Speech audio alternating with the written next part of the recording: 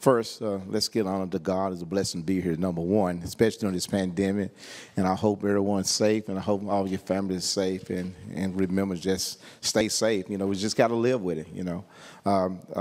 I know Dr. Smith, you know, called my office at the last moment, and we try to light up the whole city of Dallas, so it's going to be a little at a time. You know, we did Bank of America. We try to do a reunion, but also thank you for the artists. I mean, you know, one thing that I remind everyone, when you look at a picture, it can say many things, but it's what the vision there. You know, you have the vision, and people look at that, they got to take that vision back, and pictures tell a whole lot of things in the world, and that's how we live with. You know, you don't have to speak, just look at it, use your own imagination. I'm here to introduce Donovan Lewis. He's a co-host of the Norman and D from noon 10 to noon. That's noon. I said 10 to noon, sports radio. You know, that kind of get 10 to noon. I don't know, at midnight or whatever, you know, back and forth. At 96.7 and 1310, The Ticket, born and raised in Dallas, Texas. Donovan started his career in radio at 5701 KLIF on July 1993 before working at 93.3 The Bone from 2004 to 2006. He began at The Ticket, working with Bass D from 2006 to 2015. Before co-hosting the Texas Radio Hall of Fame member, Norm Hinchley, started August of 2015. Now let's get to the big dog in the room, Eric Dickerson from Silly, you know, Hall of Fame running back. Give him a good hand, you know, I got to get that, you know, hey. You know. Like I said, he played for the Lost and Around, you know, the history. He owned a single season rushing record, yards record, football most mark. The biggest mark in the NFL rushing, 2,105 yards. That's a whole lot of yards, 1984. Again, 2,105, that's a whole lot of yards. He accomplished 10,000 yards quicker than anyone. You know, you look at Jim Brown, you look at everyone, all the great stars, he is a guy. But also, fastest in the league's history, born and raised in Silly. You know, I don't know where you know Silly, Texas, that, but he came to SMU. We were glad that he did not go the other way. You know, he came to SMU. You know, I ain't gonna say the other school, but, you know, he came to SMU. Eric became the country's top recruit as a high school senior and committed to Southern Methodist University, where he anchored the famous Pony Express. He did start a Pony Express. Backfield, Dixon is the author of Watch My Smoke. Again, Watch My Smoke. And if you haven't read the book, I'm going to read it. I wish I read it before I got here. I want to see how the smoke, how you watch smoke go. You know, not burning, but you're just watching the smoke. The Eric Dickerson Story. He is also carrying an analyst for the FS1 and joined the round front office as Vice President of Business Development. He lived in Los Angeles, but Vice President of Business Development. I was a football agent. There were not that many African Americans in the Vice President in Business Development. I think one was Larry Lee with the Detroit Lions way back there, but that's an honor to be in the NFL, to show that we can do something on the field, but also do something off the field. With that, further ado, Donovan, you can take over.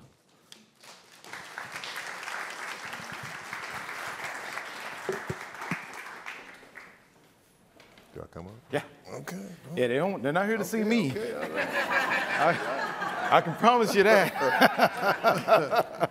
First off, absolute honor and a pleasure. Thank you, Donovan. To share the stage with you and all the accomplishments that the councilman had gave before. First off, before we get into the book and everything, I want to say congratulations, because the Rams won the Super Bowl this year. Thank you. Now, I know in reading the book that you never got a chance to play in it, but just tell me how it felt for the organization to finally get over the hump with you a part of it and to get that Super Bowl victory. Well, I think it's big for not just the organization, but most of the city of Los Angeles. It'll be no different than winning a Super Bowl in Dallas again. I mean, we've never won a Super Bowl in Los Angeles. I mean, you've had the Raiders come through and won a Super Bowl, and I still say this, and I think Ram fans have to admit, it's still, LA is still a Raider town, because, you know, we were gone for 22 years. and coming back to LA now and winning a Super Bowl. You know, we're trying to compete with the Dodgers, the Lakers, you know, and you know the Chargers also and the Rams. But it was really good for the city of LA to win a Super Bowl. Of all the great teams we've had, from the fearsome foursome to the teams that we had, we were never able to win that Super Bowl. But I'm just happy for the players because I was one of those guys. I know how tough it is to get out there and try to, you know, win week after week. It does seem impossible, though, that the NFL would be out of Los Angeles. Like, that doesn't even seem real. One of the biggest markets in the United States, and you didn't have football there for a long time. So it is kind of cool not to have just the Rams back, but the Chargers there also. And like you said, to get that Super Bowl win for the city is pretty cool. It is because, I mean, you're right. I mean, you think about LA, you think they should have a football team. But the thing about living in Los Angeles is people think that we don't have, you know, the fans in LA, they don't care about sports, but they really do. Right. LA is really a sports town. I mean, think about the Dodgers. I mean, they have great fans. I mean, the Lakers have great fans. But, you know, when it comes to history, in LA, you've got to win. Right, you know what I'm telling you, if you ain't winning, they'll go to the beach, they'll go to the mountains, they're like, man, that's 1,000 things. They're gonna go watch, you know, they're gonna watch you lose. So, you know, you've got to win. So, and that's what we've done the last couple of years, is been able to put a winning product on the field. Okay, let's get into the book. Okay. Because I guess the first question I want to ask you is, you've had all these stories and stuff kind of built up in you. Why did you decide to put it all out there on paper? And was it kind of therapy for you, I guess, just to kind of get all that out? Why did you decide to share your story with everyone? Well, you know, when you talk to different players, I tell you, my friends and, you know, people that know me, and they would all say, man, Eric, man, your story, your life is so interesting. People don't know this, you know, they don't know it. And people don't know a lot about me. I mean, I've always been kind of private. Mm-hmm. And, you know, basically, my story was just, I held a lot in. Even dealing with, you know, the contract disputes, you know, how I left the Rams back then, and how I was betrayed, you know, as that kind of player. Like, you know, like I said in the book, in the paper, they called me a malcontent, and I'm like, what the hell is a malcontent? Right. I didn't know what that was. you know, cause they call you things you never heard of. Right. You know, and I think the thing that bothered me the most about all of this, when I think about it, was my mother had to read that, because I didn't read articles. I got to give my old coach Ron Meyer credit. He said, look, sons, he said, stay out them papers. He said, you read them articles, you start believing that stuff. He said, one minute they love you, the next minute they hate you.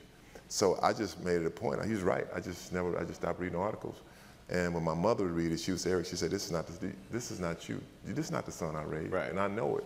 And I think that was the most painful thing about the whole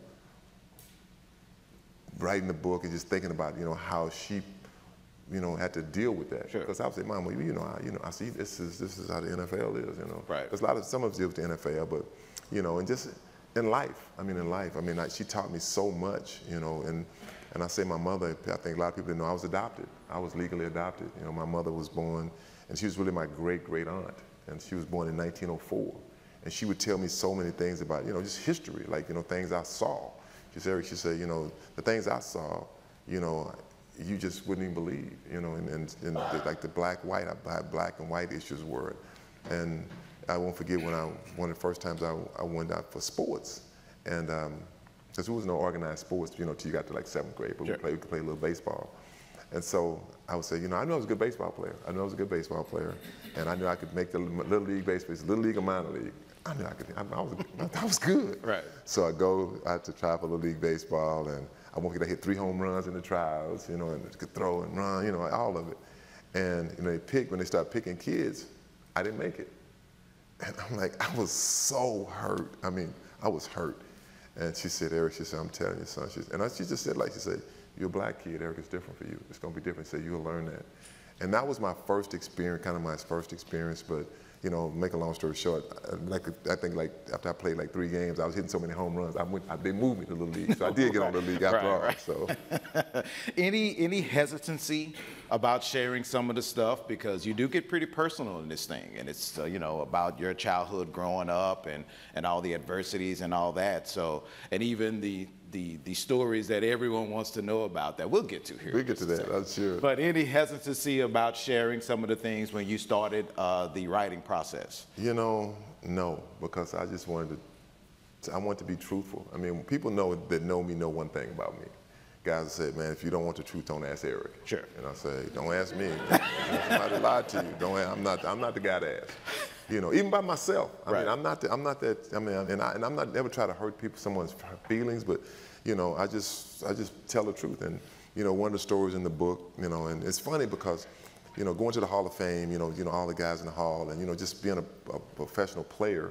You know, we all talk about high school. You know, your high school, what high school you went to. We'd always, you know, tease your high school, this high school. And the guys would talk about their coaches. You know, like, man, my high school coach, it was this.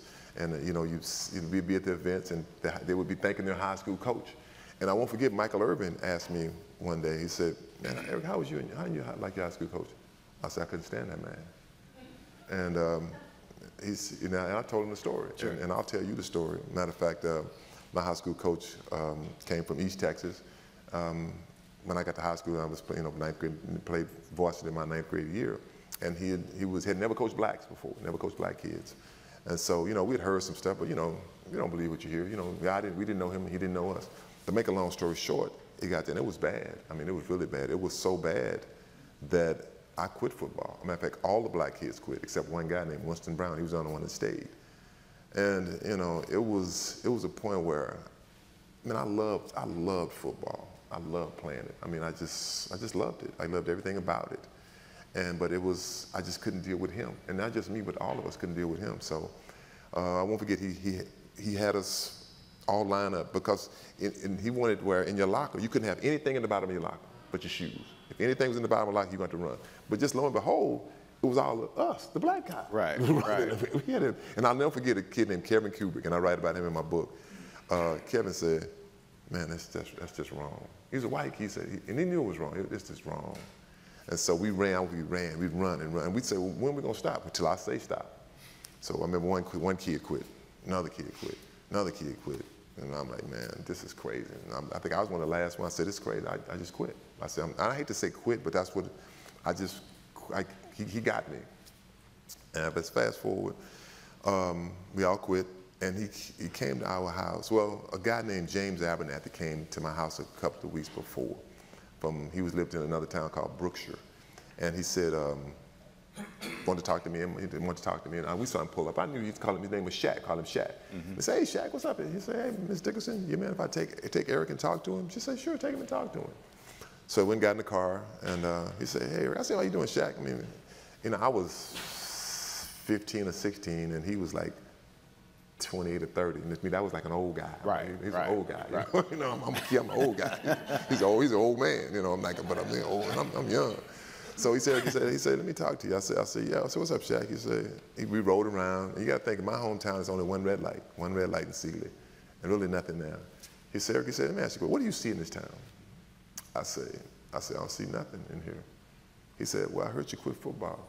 I said, yeah, I quit, man. I told him the whole story. He said, Eric, let me say something to you, son. And it's just amazing how older people that have more wisdom can see things that you can't see. He said, Eric, you're one of the best football players we've ever seen in these parts, athlete, period. And I'm like, think about it, I think I'm a sophomore. I'm like, I didn't see that. I'm like, I couldn't see it. He said, Eric, I'm telling you, he said, look, if you don't want to play in Sealy, come to play in Brookshire. That's why I was at Brookshire. He said, I'm telling you, son, you can get out of it. You can get your scholarship and possibly get out of this town. So let's fast forward. I went back home, and my mother said, so what did he say to you? I told her, I said, you know what he said, you know. And she said, Eric, I don't like you quitting. I wish that you would go back and play. See, she hated football. I don't like that sport, but I don't want you to be a quitter. She said, go back and play, or I'll take you over to Brookshire and let you play there. So make a long story, another story short, the coach came over the next day. Matter of fact, my best friend called me and said, hey, man, has Coach Harris been by your house? I said, no. He said, he's on his way. Okay. I'm like, okay. So he came by my house, and he talked to me and my mother about coming back, and, you know, he made some mistakes, blah, blah, blah. So I'm like, okay. So we did go back and we played. We went back and played. Now, I would say it wasn't no feel-good story, none of that kind of stuff. Wasn't no, you know, but we won a state championship. We did win a state championship in spite of him. And, you know, he and I never got along. We never got along. I mean, and the thing is that when I was a young kid, I was taught to respect older people. So in a sense, it was hard for me to be disrespectful, but I was being disrespectful. Right. Not in a sense because he would talk crazy to us, and I would say something back. You know, you don't do that. That's how you're taught in Texas. You know, you be respectful. And I won't forget one time, because he wanted me to go to the University of Texas. And I found out later why. He said, look, Texas recruited me. I said, well, I like the school. He said, look, if you're not interested in going to Texas, I just tell all the schools you don't want to go to college. I said, well, I tell you what, you do what you want. I said, I don't need you. Right. I said, if they want me to, they'll come to my house and get me. So sure enough, that's exactly what happened. You know, and that's what happened. You know, they come to my house. You know, and they would ask me. I said, my high school coach. I said, I don't like that man. I don't like him. We don't get along. And so I must make this show. Fast forward to the end of this story with him. So about 2 years ago, I get a call from a guy at the golf course. I'm playing golf, and he said, hey, Eric. I said, what's up, Dane? How you doing, man? I said, good, man. And he talked. He said, man, I got somebody want to say hi to you. I said, okay. He gets on the phone. He said, hey, Eric. As soon as I heard his voice, my heart started beating fast. Right. Just think about that. That just shows you the impact that an adult can have on a kid. And I'm a grown man now. Sure. I think I'm 55. My heart started beating fast. And he said, hey, Eric. I said, what's up, Ralph? I mean, I got my voice real deep. I said, you know I'm a man now. I said, what's up, Ralph? He said, I'm good, Eric. I said, what can I do for you, man? He said, Eric, I just want to tell you, I've seen all the stuff you did. Great NFL career. I said, thank you. I appreciate it, man. He said, but I want to say something to you. I just want to apologize the way I treated you guys. I want to apologize to you. I said, Ralph, I said, that means a lot to me. I said, I want to say thank you for saying that. So, you know, and he just passed away. But like I say, that meant a lot to me as an adult, because I knew I was wrong with certain things, but I just knew I was right to stand up. Did you think it was kind of hard to understand why he was doing the things that he was doing? And growing up in Sealy, according to your book, you know, it's the tracks. It's one side and the other side, and that's how towns in Texas kind of were when you were growing up. So was it kind of hard to comprehend why he was doing that when he probably should have seen the talent that you had on the football field and should have been treated a little bit better and fairly? Well, not just me, all of us. Yeah. I mean, you know, the thing is that, you know, I grew up in segregation where, you know, I went to the black school and a white school, but we all knew each other in that town. So we as kids, we didn't see, you know, it wasn't like that. And it's funny how kids are. You know, kids are, you know, especially a young kid, child, they're so innocent. I mean, because I look, hey, that's Kevin. Right. You know, that's not white Kevin. It's not black Eric. You know, that's just Kevin. You know, that's Julie. You know, that's Julie. That's not white Julie. This is not black Samantha. I mean, and so in a sense, yes. I mean, it really bothers me. It really bothers me. You know, still to this day, you know, I have a real problem with. I just can't get it when a person doesn't like you for the color of your skin. Right. I mean, I'm like, I just don't understand that. I don't understand how a person feels like that. I have more money than you, so I'm better than you. Right. Even that part, it's just, and I guess that's just how I was brought up, because my mother and my dad taught me, you know, you treat everybody the same. And I'm gonna tell you, man, like I said, my mother, she grew up in a time where it was different. I mean, she would tell you, she said, Eric, I'm not telling you what I heard, I'm telling you what I saw. Right. I saw the cruel things, how they would hang the black men and cut their privates and stick. She told me this. You know, as a kid, I'm like, I mean, I couldn't relate to that because I'd never seen it. But as time goes on, you see the things that were wrong. But you know what? It never scarred me or made me like hate a race. That's just that's not in me. So me growing up here in Dallas, I was born and raised in South Oak Cliff, and turned 50 last year. So I think every guy's dream in here, if I can speak for every fella in here, is thinking that they can become a professional athlete. But for me, I was like 4'8" and like 80 pounds. So I'm pretty sure early on that my professional dreams were dashed pretty quickly. But I want to know from you, and I like to ask this question of everyone that I speak to, when did you realize not only were you pretty good at this, but you could make a living, you could succeed, make a living, and make a lot of money doing what you're really good at? And I think it takes longer for it to click for some people, but when did it click for you that, man, not only am I pretty dang good, I can make a living at the next level? You know, I had no idea, honestly. I mean, it wasn't like it is now. Like, you know, the kids are recruited, you know, early, and they tell them, you know, you're gonna be the next coming. They put this all in their head. I didn't really have an idea that I was possibly going to be drafted until I think really my senior year. Okay. I mean, and I won't forget, I won't go to my friend Harvey Armstrong, who played at SMU. I go by his apartment. He wanted me to come over because they're in town playing the Eagles. And I want you to meet Wilbur Montgomery. And I like Wilbur running back. So I go over and I'm like, I go over and I get a chance to meet him. Like, man, I'm like, he's a little bitty guy. I'm like, dang, he's little. Like, he can play, I can play. That's what I'm thinking. Right. And say, Harvey, hey, man, Eric, I want to tell you, man, the Eagles asked me to, to talk to you because, if they have a chance, they're going to get you. I'm like, really? I mean, I'm like, really? He said, yeah. He said, man, you don't know. He said, man, you're going to be a #1 draft pick. And I'm like, what does the #1 draft pick get? I mean, I'm talking to him like he an agent. I'm like, really, man? He said, yeah. I'm like, man, everybody asking about you. Ask me how big you are because, it didn't have, you don't have all the cell phone, all of this stuff. It was all projector back then. He said, how big you are, how fast you are, because you're so tall, they want to know about your speed. And I said, man, he's fast. So I'm like, wow. So I didn't have an idea until really my senior year. And then, as time went on, I mean, the crew, the agents and all started coming to me, and sure. What round I would get drafted. That's when I had an idea that I could possibly play pro football. Until then, I just loved playing it. That was it. I'm not sure we're going to skip around a little bit because I do want to talk about the recruiting process as far as going from high school to college. Mm-hmm. And of course, reading your book, you said it's the one question that everyone always to this day asks you about. And again, we'll get to that in just a second. But you talked about pro football as far as being able to play at the next level your senior year of college. Mm-hmm. You had to realize that when you were in high school, especially your senior year of high school, with everyone coming to try to talk to you and get you to come to their school, that, okay, I do have something special here.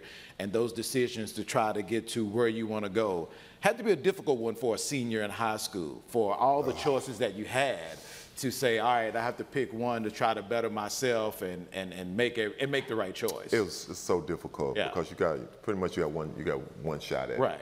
She's going to transfer and all that kind of stuff. But it was hard. I mean, because everybody was recruiting me. I mean, and like I say, I'm from a shotgun town, a little one-horse town. I'm the #1 recruit in the whole nation. I'm like, it blew my mind when I read it, and I read it in the paper. It was me, Elway, Marino, in that order. Okay. I'm like, pretty good order. Yeah, that's nice. It's pretty good. So, the recruiting process was really tough. Trying to narrow down schools. Coaches coming to your house all times of night talking to you. We got to have you, and I'm gonna give you. I'm gonna lose my job. I'm like, oh my gosh. I'm like, and they make you feel guilty. Right. They make you feel guilty. I won't forget, the guy from A&M came to my house. It was like 1 in the morning. And my mother, she came, she said, hey, Eric. I'm like, huh, what? She said, it's the coach out here. I'm like, huh? And he said, he wants to talk to you. I'm like, okay, so I get up. I won't forget, we sit on the porch in the middle of the night. I remember stars in the sky. And he's talking, he said, Eric, he said, I'm gonna lose my job if I don't get you. Like one of those. And I'm like, man, I don't know. He said, well, so what are you thinking about? I said, honestly, yeah. I said, I'm thinking about going back to sleep. So, that process was really tough. And I gotta say this, SMU was not my first choice. My first choice was OU. That's where I wanted to go to school. I mean, I really did. I wanted to go to Oklahoma. I saw the Boomer Sooner, I'm like, Billy Sims. I'm like, oh, I look good in that uniform. They recruited me heavily, very, very heavily. I committed to them. Matter of fact, they came to my house, and Coach Switzer came with 3 coaches, and they showed me a national championship tape. And, Billy Sims is leaving, this be your spot. Right. I told him, I said, I'm committed. I never forget, my mother was really quiet. She didn't say much. She just sit there. And so when they walked out, she said, you ain't going to school there. I'm like, Mama, nope. You ain't going there, Eric. I'm like, Mom, she said, I say, why? She said, that man's a liar. She said, that man's a liar and I don't trust him. I'm like, Mom. She said, you a Texas boy, why you going away to Oklahoma? So sure enough, make a long, So finally, Ron Meyer came to recruit me, and I'm gonna tell you, Ron is the only reason I came to SMU. I mean, he got me. He got my mother, he got her, and he got me, but he got her first. And I'll never forget, we were at the house and he was talking. She looked at all of them like yeah, what you want. But I never forget, we were sitting there and he said, Miss Dickerson, you got anything to eat? She said, sure, let's go in the kitchen. And so he went in the kitchen and he was helping my mother, we fried some chicken. I'll never forget it. And he was talking to her, and I'm like, oh, this is it. Right, that's it. I said, this is you know, I ain't got no choice. And I never forget when he told, he said, Mr. Dickerson, I promise you this, I'll make him a good man. She's saying, if I ever have a problem with him, I'll call you. And, you know, boom, you know, she said, when he left, she said, that's why I want you to go to school. And so that's get the mama, get the son. You get the mama, get the son, Yeah. and that's really what happened. I mean, that's how I wound up at SMU. And I'll tell you, I committed to A&M at first, and I committed to A&M because of pressure from that being in the Aggie town. Sure. And I would get my mother and my grandmother. We had a barbecue one weekend, and she said, "Are you happy with that decision?" This is before SMU. I said, "No." She said, "I knew it." And then my mother went to I want you to stay in Texas, go to SMU. So, and I went back to Ron Meyer and, you know, committed to him. And man, I can honestly say, it's the best decision that my mother made for me. It really is. It is. Because, not that you made it for yourself. No, yeah, she made it for me. Because I can tell you, I mean, because after my freshman year, I called Oklahoma. I called them in the offseason. I'm like, I called up to Oklahoma, you know, there wasn't no cell phone. Got on the phone, dial operator, can I have Oklahoma football? Hold on a second. Connect me to Oklahoma football. Oklahoma football? I said, can I speak to Coach Switzer? Hold on, let me send you to his secretary. I still remember that lady's name, Susie. Hi, this is Susie, can I help you? I didn't say anything. Coach Switzer's office. I just hung up. I said, I'm gonna wait until I get home and tell my mom I want to transfer. So boom, I wait, I go home, because I think we off that, it was during the holidays, I go home. I said, Mom, I want to talk to you. She said, what? I said, I want to transfer. She said, boy, sit your ass down. never forget it. She took a piece of paper, put a line down the middle. She said, SMU and other. She said, okay, so you want to transfer? I said, yes, ma'am. She said, so you got a scholarship at SMU? I have a scholarship. Check. Are you guaranteed a scholarship at OU? But nope. Are you guaranteed? Well, that's an X. Are you playing at SMU? Yeah, I'm playing, but are you playing? Yep, that's a check. Are you guaranteed? I mean, guaranteed you're gonna play. Well, that's an X. So make a long story short, it was all checks on SMU side. All X's. All X's on OU side. And she said, boy, take your ass back there. And I went back, and that's it. So did you ever think that the two words that will be told to you forever and ever would make such an impact when it was happening? And of course, those two words are Trans Am.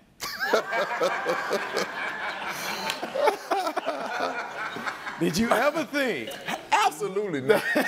That when those keys were put in your hand, that the picture would be what it was and the story would be what it was, and to this very day, that's what everyone wants to talk about with you. It's Trans Am. They call it the Trans A&M. Yeah, Trans A&M, that's right. Yep, you know, I told a story in the book, and I can tell you right now.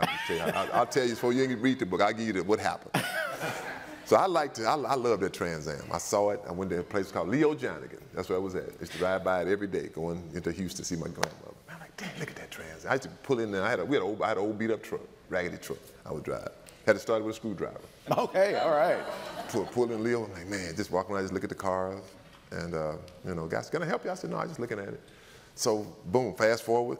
You know, my mother knew I liked the car. And, you know, A&M had got word because they wanted me to go there. I liked the car. So one day, my mom said, Eric, we're going to go down to Houston. We're going to Houston today. So I'm meet your grandmother over at Leo Jonigan. I said, the dealership? Yeah. So, cool. So we go over to the dealership, sitting there. They say, take the car, take it for a test drive. Took it for a drive, drove the car around, come back. How you like it? Love it, you know. And my grandmother, my mom, my stepfather, and it was two white guys. I don't know who these guys were. The guy from the dealership, you know, they were talking.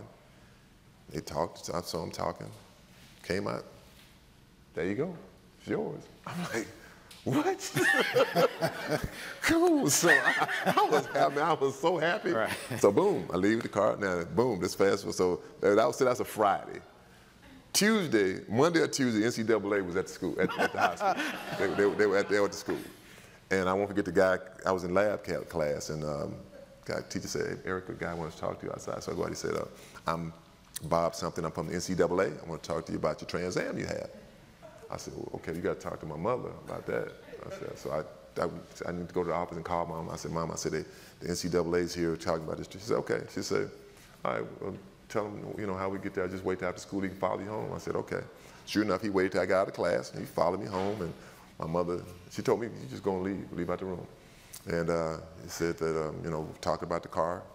And this went on for like a month straight. This happened. Finally, I forgot, this man did tell us, he said that they were getting 300 to 400 calls a day about that car, you know, where it came from, you know, who bought it, you know. But nobody could find out anything. Right. So finally, I will never forget, the man was just at our house so much, he would eat dinner with us. That's how, and he just became like part of the family almost.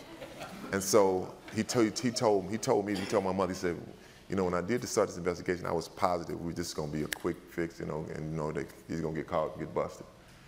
But you know, we can't find anything. And then the next day, I didn't see him.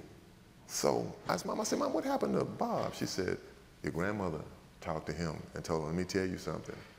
If I see you again, if we see you again, and if you come or the NCAA come, we're going to sue you personally and the NCAA. Never saw that man again after that. Never saw him again. And finally, my grandma, she always said, you ain't got to worry about that car. That car was bought legally. I'm like, okay, so boom, now let's jump it. Now I'm in the pros. I think I was in the pros, I retired. I said, Mama, how did that car come about? Because she always said, don't you worry about that. So, how did that car come about? She said, well, your grandmother, because my grandmother and grandfather, they could afford that car because we got a new car pretty much. They got a new car pretty much every couple of years, a Cadillac. And black people, that was our Mercedes-Benz. That's Mercedes-Benz black man. So they got a Cadillac pretty much every couple of years. So my grandmother wrote a check. They wrote a check and paid for it. $14,500. That's what that car cost. I didn't see the sticker. And she said, we paid for that car, Eric. She said, and then A&M gave him the money back, gave him the cash back. And that's how the car was bought. I'm like, oh, okay. So SMU really had no tie to that car. Right. That's what they always thought it was SMU's car. But no, that car was, I guess, that's what it is, the Trans A&M. And that's how I found out how it was paid, because I had no clue. So that's the Trans Am story.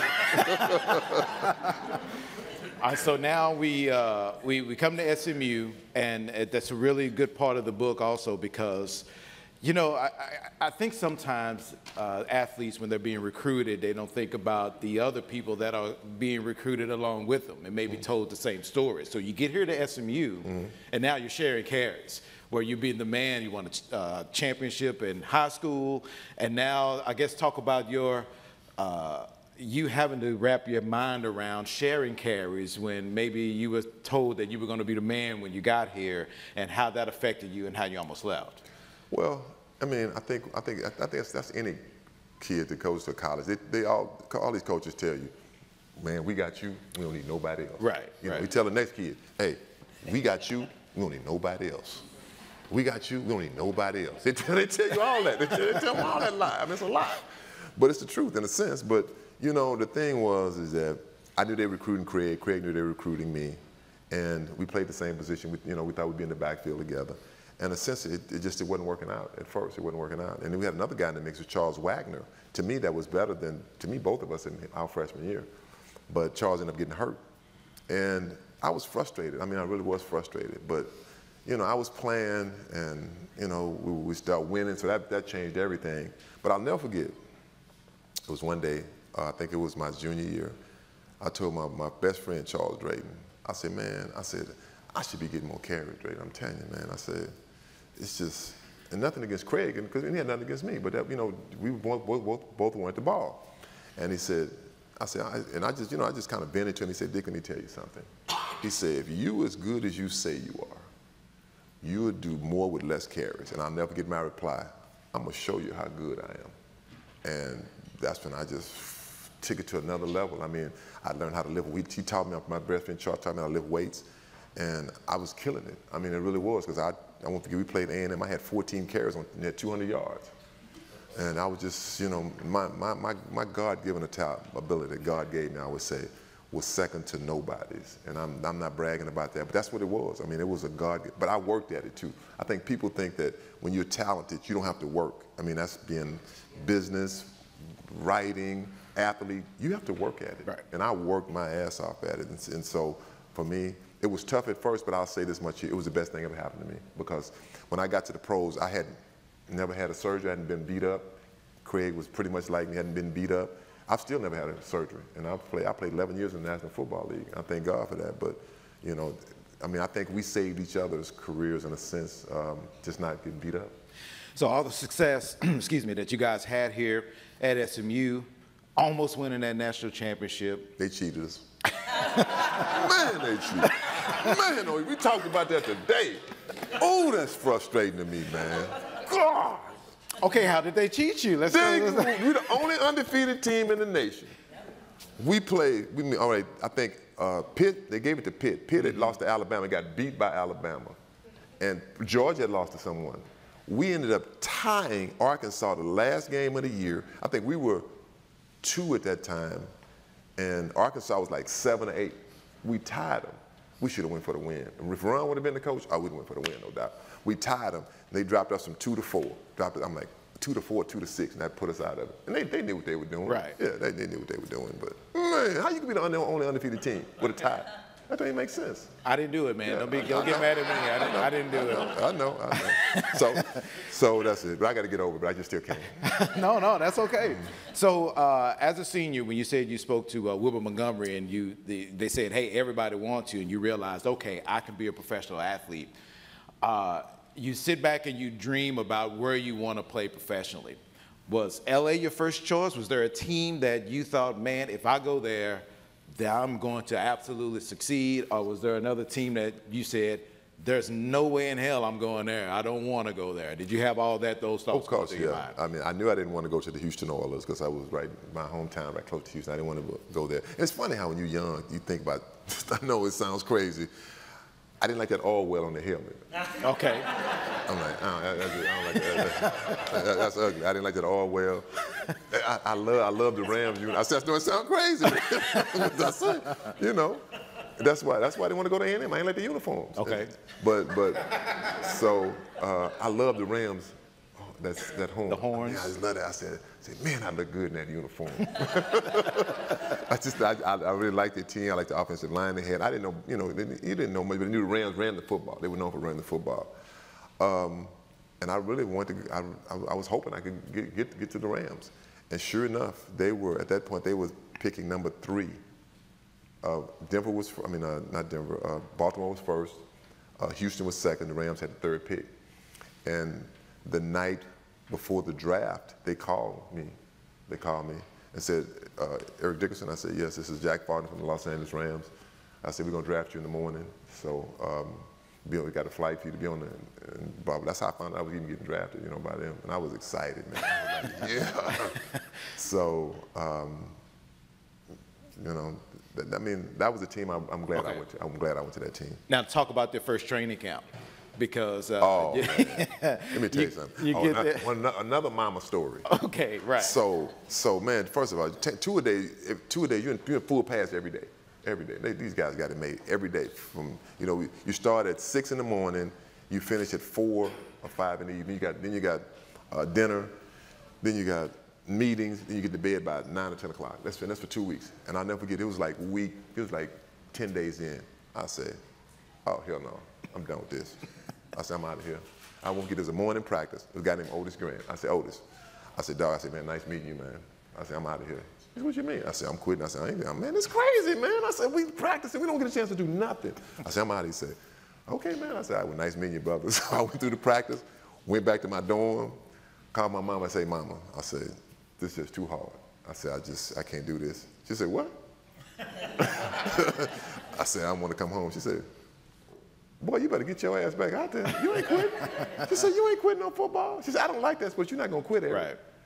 I'm like, Mama, I told her, she said, I don't care what it is. You go back out there, you signed up for it, and you play.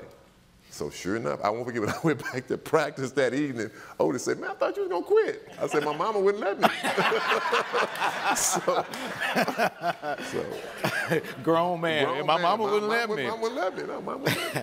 All right, so you get past that, and now you start getting into the groove of the season. And I guess you had your doubts in training camp, but once you get to the season, was there a moment early on where it clicked for you? It's funny, I know you're a golfer now, and as you remember every good shot that happens, do you remember the one moment or the special thing that happened your rookie season that said, this is it? Oh, yeah, I do. My rookie season, matter of fact, and going back to that moment, like you said, even in practice, I won't forget, in the NFL, I'm going to say this, people who, like, guys sit around, man, I could have played football, man, I wouldn't have hurt my knee. You know, oh, this happened, I didn't have had a bad break. Let me tell you something, man. You can't play out there. I'm telling you, you'll get your ass hurt. Excuse my little kid, you'll get hurt. I'm serious. The speed of that game, you cannot even fathom it sitting here. Because I couldn't. Right. When I first practiced, when the veterans showed up, because John Roberts said, oh, it's going to be the same, blah, blah, blah. I'm like, it's going to be the same. He said, no, it's going to be faster, guys. I'm like, yeah, right. I won't forget, it was Jackie Slater and a defensive end named Gary Jeter, and it was a pass protection. And when they said hike, it was like, and I'm standing back there, I said, oh, hell no, I can't do that. I said, I can't do that. And I'm trying to kind of not state the battle, he didn't want to see me. Right. So he said, hey, Eric, get in. I'm like, okay, so I get in, I know my man is hit first. Everybody started moving, and the guy came touch the quarterback. Eric, who's your man? I guess him. He said, get out, son, you get somebody hurt. I said, okay, so that's how fast that game. Then I won't forget, we played the New York Jets. I'm struggling a little bit in my first couple of weeks. You know, I had like 85 yards, 80 yards, turned the ball over because, you know, they could hit you all the way to the ground. Wasn't no, your knee hit the ground to the whistle. So we had a game in New York. We played the New York Jets, and we flew over, and it was my buddy named Leroy Irving. Me and him would argue about who's faster. He said, Eric, he said, you're too big to be that fast. I said, Leroy, you can't outrun me, Leroy. So we'd argue about this. He said, I'm telling you, they got a DB over there named Holmes. If you break, he can catch you. I said, he ain't gonna catch me. And we arguing about this on going up to the game. So sure enough, second play of the game, what happens? I get tossed left. I break. Who gets it behind me? Holmes. He's chasing, brother, he blew a gasket trying to catch me. so that was like my first big run in that game. But the moment in that football game that I remember the most is the sun was going down, the lights popped on. It was like a cloud, like a film around the top of the stadium. We break in the huddle, and Vince Ferragamo, he said, I'm going downfield, but I don't see anything, I'm coming to you. I said, okay, I was running a swing route. And I won't forget, I ran on my route, came out, and all I could see was, I saw that, the rush was coming, and I saw Vince doing this. I saw his helmet going back and forth. You saw the horns just turn. And all of a sudden, his arm came over the top, and I'm like, wow. I mean, it just hit me. Man, this is the NFL. And I caught the pass, and I picked up like 30 yards. Give me cold chills. I mean, that was just like my aha moment. I mean, that was a great moment for me. That's the moment I remember more than even breaking the record in that moment there. So you talked about your running style, and it's iconic as you are pretty high as you're running, and a lot of people tried to change you. And I guess when you talk about those moments and when you break out and you showed your speed even when you were running really high, I guess that's the moment where you said, I don't know why they're trying to change me. I got this. I know exactly what I'm doing. Well, it's like how you run and how you run. It's like if you're a basketball player, how you shoot is how you shoot. Right. How you swing at the bat, at the ball is how you swing. You can try to change it, but when it gets down to it, you're going to do it that way. That's just how we ran the football. I mean, I didn't run high all the time. I ran high when I got in the open field, and that's what people got confused. I'm coming through the line, I would say, come on and try to hit me, you'll see what happened. I mean, my shoulders were low.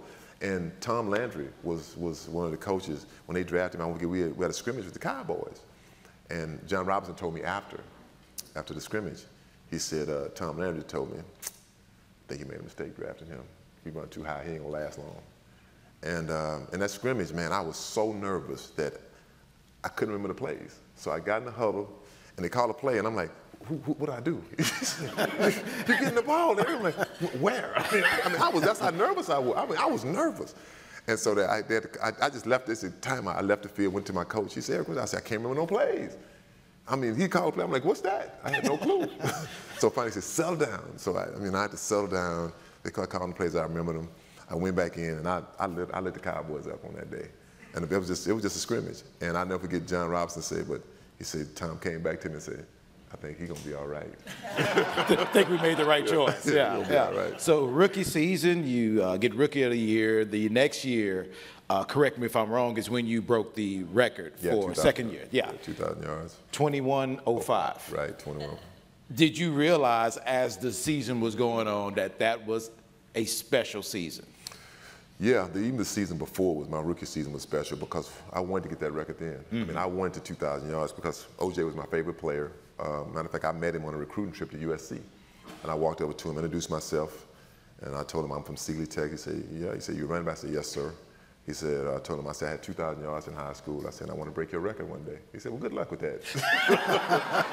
So I was asked, he said, I don't remember. I know you don't remember because I was a kid. But yeah, I mean, I wanted that record badly, because I don't know why, but I just feel like that was a record to have, as a runner, over 2,000 yards in a season. I came close a couple other times, but that season was a season. I didn't think I was going to be able to play. I heard I had a toe injury, and in week I think 4, and I didn't think I could even play because that's how bad it was.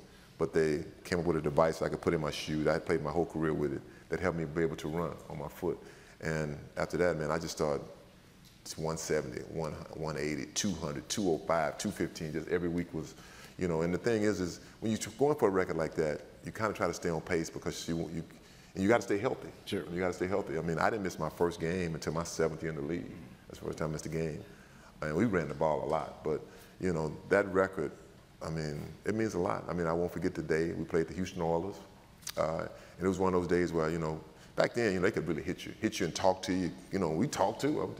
And me and a guy named David Bostic, defensive back number 25, he tackled me and he's trying to punch me, and I told him, bitch, I'm gonna break this record on y'all today. Right. I mean, we talked. I'm gonna break this record on y'all today. You ain't getting out. I'm gonna break it on y'all today. Watch.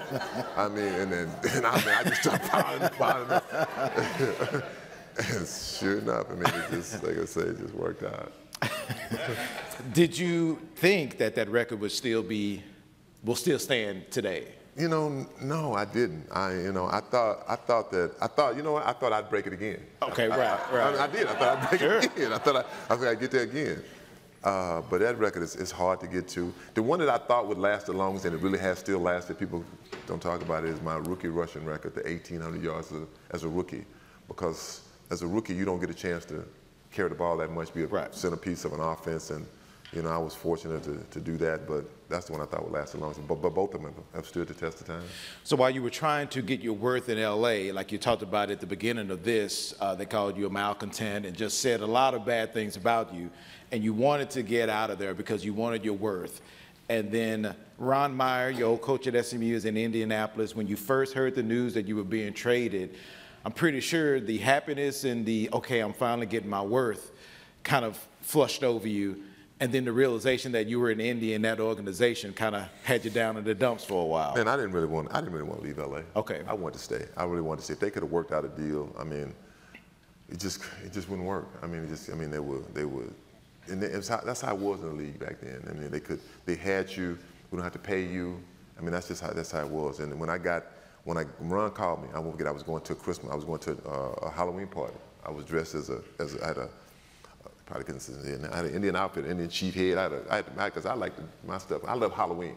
Right. I had the war paint on. I had everything. I'm standing in my kitchen, and Jim Gray is standing there. We're about to leave, and the phone rang, and he said, "Man, come on." I said, "No, I'm gonna cancel the phone because we're no cell phones in the car, built in the car then." So I said, "No," he said, "Let me answer the phone." Pick the phone. Big E. I'm like, "Coach?" "Yeah." He said, "We just made a trade for you." I'm like, "Where you at?" I didn't even know you were in the league. He said, "I'm in Indianapolis." I'm like, "Okay." He said, "Didn't I tell you I'd get you paid?" And sure enough, he got me exactly the money I wanted.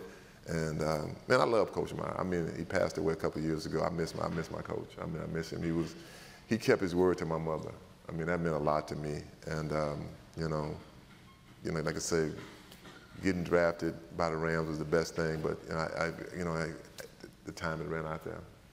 I know we're going to have some time for questions from the audience here, but I do want to ask the question that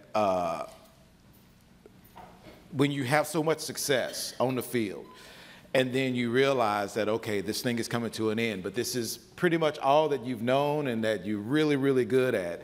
I guess, want to get your mindset as far as your playing days. You started getting less and less carries in Indianapolis. You got hurt, and then you go to the Raiders, and then you go to the Falcons, and even traded to the Packers, yep. But you didn't pass the physical. So when you know that your career is coming to an end, did that have any effect on you? Were you kind of down in the dumps, or?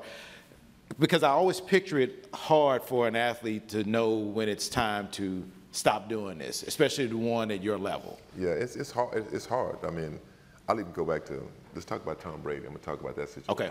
Let's look at him. I mean, we talked about, even on the air, we talked about it. People say, oh, he's done. Tell you, playing a sport like football, any sport that you love, and I say, I loved it, loved everything about it when I first started. The sad thing is, at the end, they made me hate a sport that I love so much because of all the politics. And I look at Tom, I'm like, he's playing at such a high level. I said, he's gonna come back. Mm-hmm. He's back. Boom, he's back. For me, when it came time to retire, you know, I knew it was coming, and I was getting tired of it. And I won't forget it. My mother said, Eric, she said, if you're still playing for me, Eric, get out of this game. Stop playing for me. And I was still trying to play for my, to help do stuff for my mother.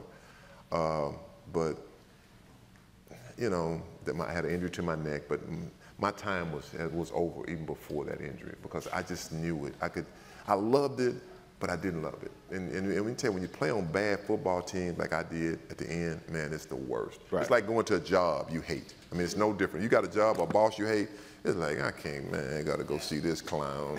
And that's how you feel. Right. I mean, it's like when you play in a football game, and them tell you, just like in business, you say, why are you doing that? That's what makes it. We be on the field. Why are they calling this garbage? This don't work. I mean, and you're in the same thing. You're going to get players bickering and don't like each other, and at the end it was just like, oh, I just couldn't stand it. And I was glad to get out, but then I didn't know what to do. Right. I had nothing to do. I mean, and that's the hard part because a lot of guys were still playing. A few of the guys were still playing when I retired, and I picked up golf because guys like, we playing golf today. I don't play golf. You got to learn. And so I picked up golf. But you know, when you get out, man, I'm serious. It's a shock. I give the NFL credit. They've done a better job of preparing the guys now than they did us. We had no preparation. I mean, you got to think, when I came to the league, minimum wage was $40,000. Guys would play football during the football season, and most of them have other jobs, like sell cars or insurance during the season. So, you know, it was a different league. And you know, being affiliated with businesses and a brand, we didn't know what that was. That didn't exist, you know, for us. So we struggled. A lot of us struggled. A lot of guys still struggle. I mean, I struggled at first, you know, just wasn't sure what to do. Had money, but you know, what do you do? I mean, you got to have something outside of football. You know, no life. It's just boring. So. All right, 3 quick things from me before we throw it to the audience. 1, hardest you've been hit. Oh man, a bunch of them. You kidding me? Which one? I can tell you 2 in particular. I got hit in the NFC Championship game by Mike Singletary, and I had been running over Mike for years. But boy, let me tell you something, man. I won't forget it. I asked my boy Richard Dent, who was on that team. He said, Eric, he said, first of all, he said, 29 wasn't gonna beat us. He said, that's what they said. You ain't gonna beat us. Y'all ain't got no quarterback. So they put 9 men on the line of scrimmage. And we had a play called ISO, where the fullback was gonna go into motion, go up and take on Mike Singletary. Dent said, what I did was I caved that side down, which knocked Mike Singletary off, and gave Mike Goodman off, and gave Mike Singletary free run and shoot. And he did, because I got the ball. I could just see open field. And I saw Mike coming, but I'm thinking he's going to get hit. Man, we hit like that. Pow! We hit, and all of a sudden, I got bent back, you know, all the black jerseys. And I won't forget, I got up, go to the sideline. It was 4th down, go to the sideline. She all right? I said, yep. So where you at? I said, Chicago. What's your name? Eric Dickerson. Who we playing? I said, the Bears. What's your date of birth? I have no idea. I said, I have no idea. Yeah, all right, you just got to be in. Yeah, just going back in there. And another time we played, Ronnie Lott got me really good. Me and Ronnie friends, and we got into an argument after a play, and we got into a fight. And man, I got a picture in my house, a beautiful shot. I'm looking at all these players, I'm in the air, but you can't see him, he coming. I see him coming. And I'm trying to get back on the ground. and he hit me in my rib cage, and I wore a flak jacket, and he hit me. He said, "Gosh, I said, you ain't getting me." Yeah, I said, "No, you didn't." I walked back to the huddle, and Vince called and run. I said, "No, dog, he got me." So, them was my 2 hits. Okay. Toughest place for you to play? Oh, man, New England. New England? Yeah, I hated playing the Patriots. They wasn't that good. So it was tough to play up there for a couple of reasons. It was cold as hell. The fans were nasty. And they said, and another team, the Jets. Oh, God, dude. I can't tell a story here because kids in there, man. I'm serious, man. The fans, you'll be surprised. Right. I mean, me and a fan, we were arguing back and forth. And I'm arguing with him, and he arguing with me. I mean, but I can't tell, but it was, anyway. Okay, last thing for me. We talked about the end of your career and how hard it was to give up. Your signature as far as when you were playing, not only the goggles, but it was the curl. Curl? How hard was Curl it? gone. How hard was it to give up the curl, man? Hey, they got no hair. The curl gone. The curl been gone for years. Hey, back in the day, hey, in the 80s, you had a curl. Come on. I had one briefly. You had a curl. Briefly. Yeah. S curl or a real curl? I had TCB. So you see, you had no money. See, Right, yeah, that $20 curl. Man, and that's why I was brief. The curl. Hey, man, we said the curls for the girls back then. All right, you know what? We're going to open it up for questions. That's it for me. I want everyone to have the opportunity to see if they want to ask the Pro Football Hall of Famer, College Football Hall of Famer, All-Decade Team, all that good stuff questions. So I know there's a mic here if you want to, if you have any questions.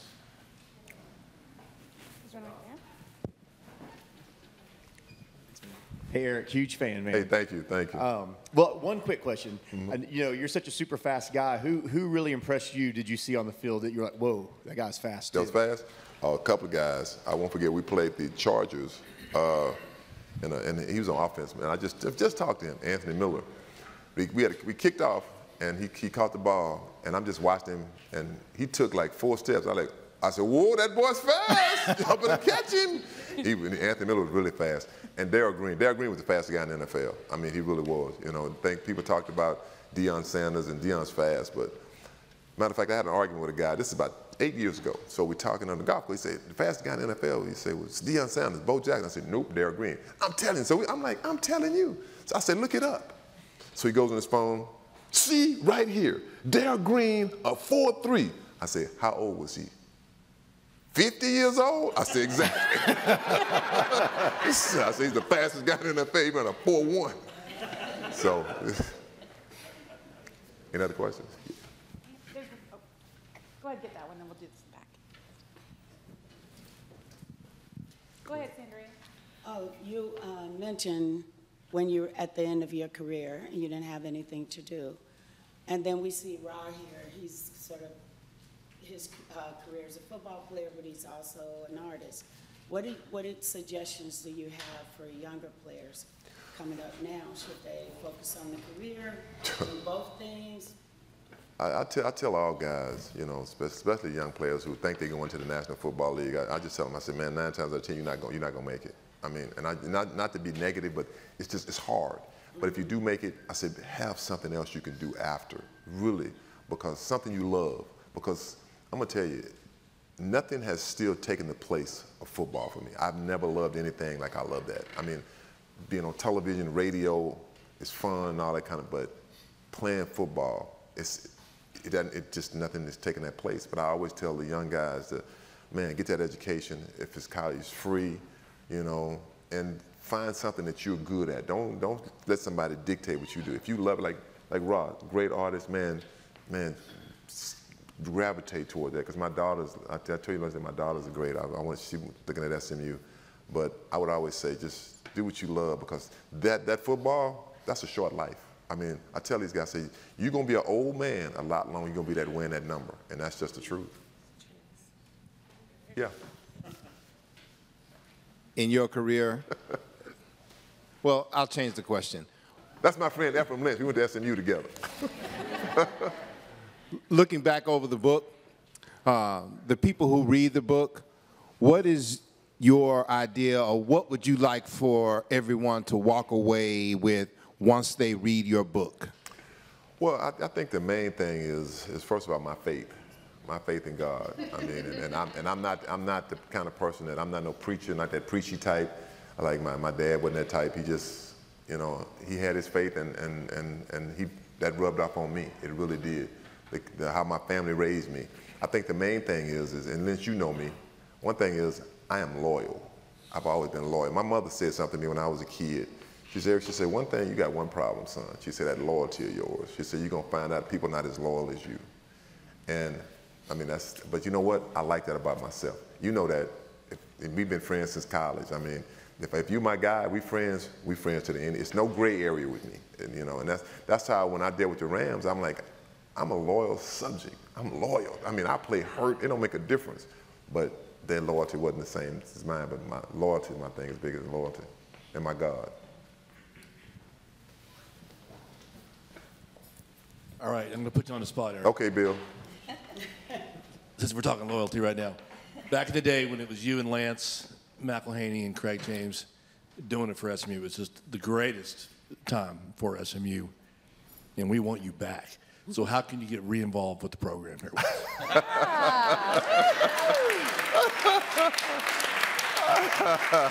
That's really good.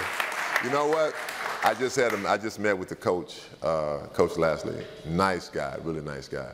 And he asked me my opinion, and I told him that the thing is that we as our university or the football program, it's commitment. I told him, I say, you want to call me to help you recruit a kid? I said, feel free to call me. I said, if I don't know a kid in Alabama, but I know someone there, I'll help you. If you want to try to get him, I'm the guy. I mean, for me, I love my university. I think people thought that, you know, I was critical of them. I was critical because we were losing. I mean, imagine, I'm living on the West Coast. I'm going to the USC games. I didn't go to USC. I mean, they got me on the sideline of the USC game. I want to come to my own stadium and go to my games. I mean, and then you guys making fun of you. Man, y'all won one game last year.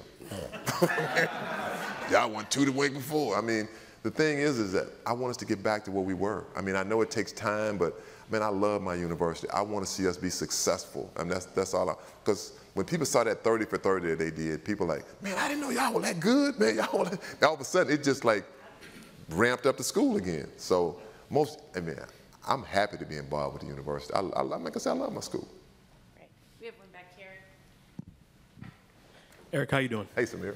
You know, I'm a fan, but I read your book when it came out, but if you can kind of tell the story about what made you title it Watch My Smoke, because it's not what I thought it would be, like watching you run, but I think it's one of the most interesting stories you have there. I'll tell you a little bit. I'll tell you a little bit about that. Matter of fact, there was a guy named Mr. Stanley LeBlanc, and that's why I named it Watch My Smoke, because of him.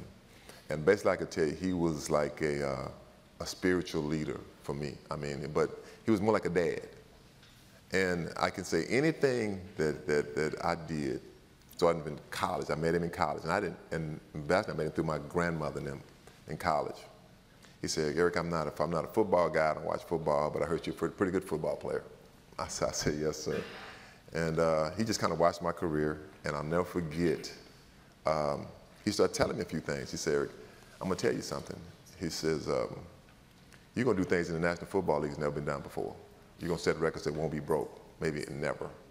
And everything I got to say that this man told me pretty much what happened. Now, maybe even when I got to the time I got drafted, he asked me, what team you want to go to? I said, I want to go to the Rams. I said, you sure? I said, I'm positive. Make a long story short, bam, I wound up at the Rams. And his thing was, boy, watch my smoke. I told you. And so that was our little running joke, our running thing. And I said, Mr. LeBlanc, I said, if I ever do a book, and he told me, as a matter of fact, I take that back. He told me, and that was 30-some years ago, he's passed away. He said, Eric, you're going to do a book one day. He said, you're going to do a book? He said, and I won't be surprised, you're going to do a movie. And I said, if I do, I'm going to name it Watch My Smoke in honor of my friend Stanley LeBlanc. So that's why I named it Watch My Smoke.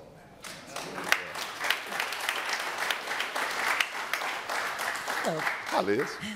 Okay, so obviously we were 82 grads, and you literally made our time at SMU that much more special. So I want to thank you for that. You're welcome. And so I don't think Mike Ford or Lance McElhaney are here today, but can you tell us what happened that day that we played Texas when Lance came in the first time? What was the difference between working under Mike Ford, working under Lance? How did things change?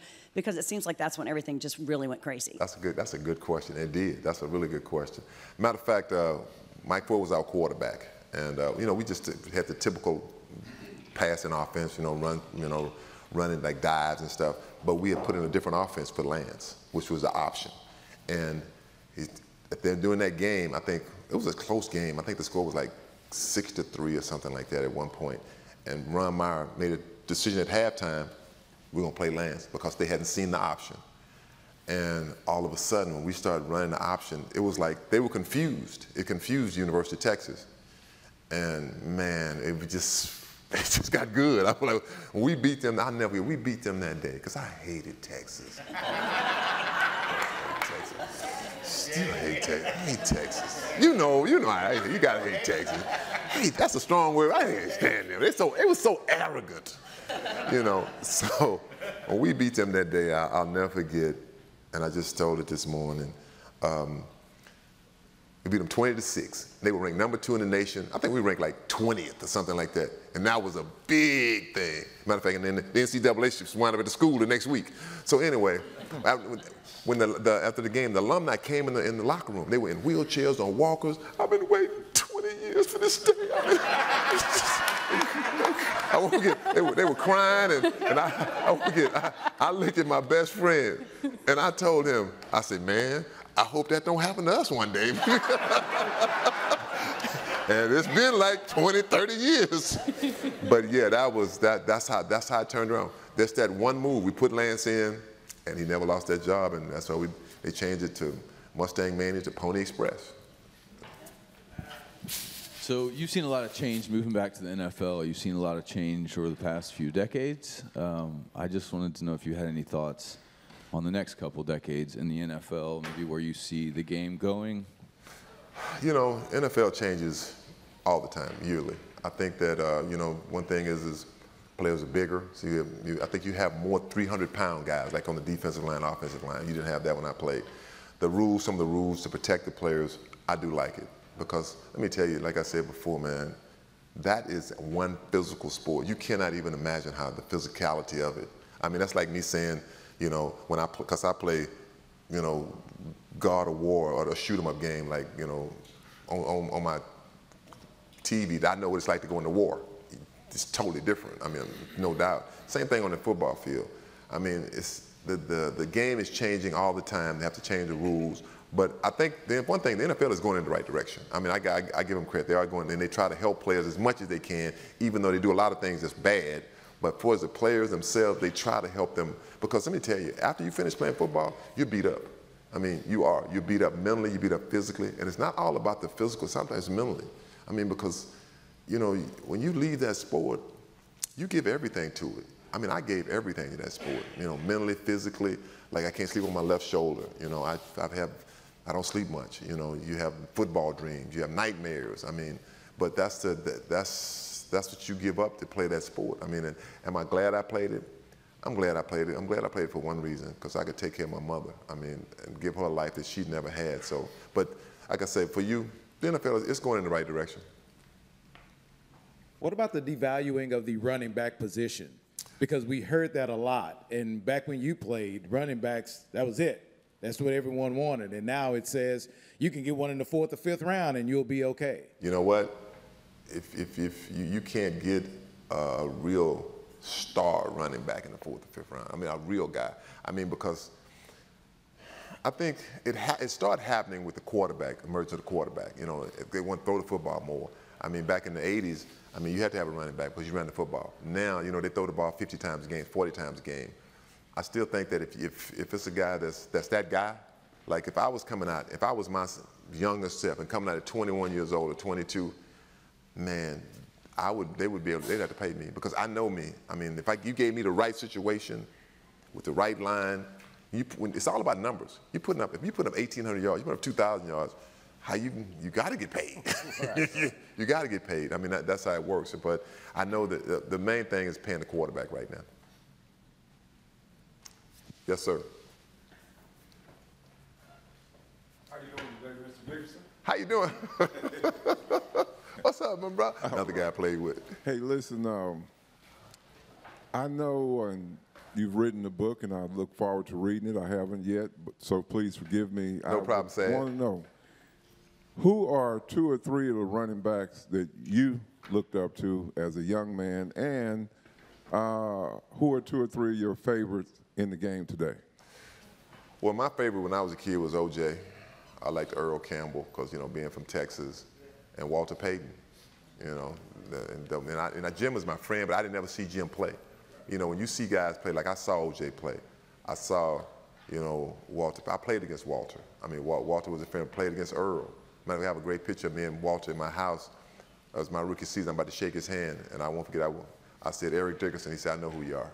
You know, and that makes you feel good. But the guys I like to watch to play now is Derrick Henry. Derrick Henry. I mean, I think he's a great player. I look at I can't think of the kid's name in New York.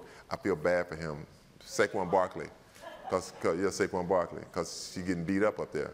You know, the running back you got right here in Dallas. You know, Ezekiel.